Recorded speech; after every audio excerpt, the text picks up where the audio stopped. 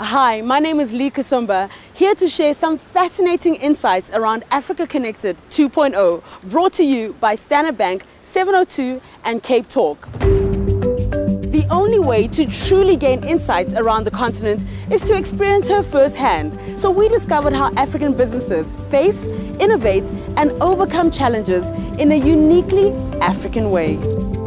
First up was Ethiopia, and one of the great stories coming out of this trip was that of Ethiopian Airlines, Africa's oldest and most successful airline.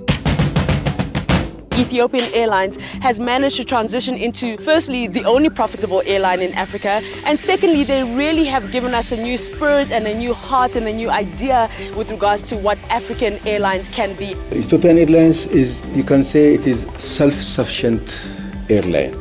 We have our own maintenance, we have our own aviation academy, we have our own catering. And next, I found myself in Ghana.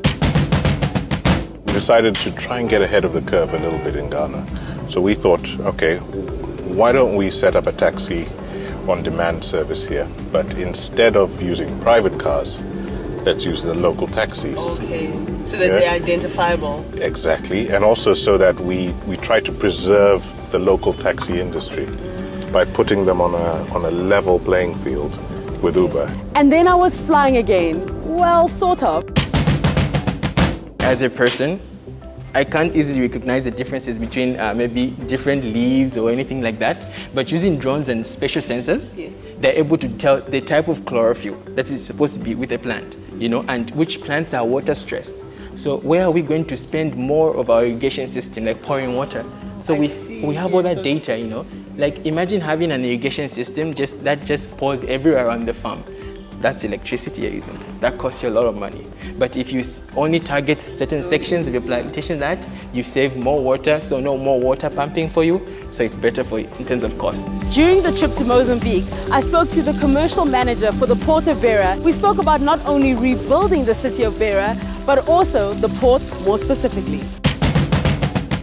We've seen the port grow tremendously.